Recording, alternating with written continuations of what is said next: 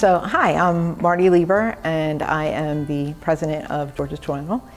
Started with QMB in 2004, and we were looking for a bank, and we interviewed, I think, 4 or 5 banks at the time, and QMB was just amazing. In 2014 is when I took over running the business, and I really had no business experience of running a business.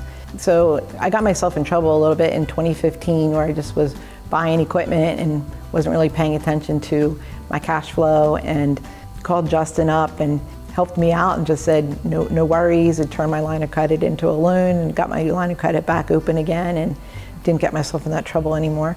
But yeah, he's really easy to talk to and works with me, and is educational, like helps me out and just talks to me whatever questions I have and make sure that I have enough cash to run my business. So Justin is, I feel very comfortable talking with him, and he doesn't make me feel stupid or inadequate in any way. And so just being able to pick up the phone and being really honest with him and saying, hey, look, this is what's going on. It wasn't scary or anything like that. And he just, said, hey, this is what we can do for you, and this is how we can help. And that's the kind of relationship we have. And just being honest and transparent with him, I think he appreciates that.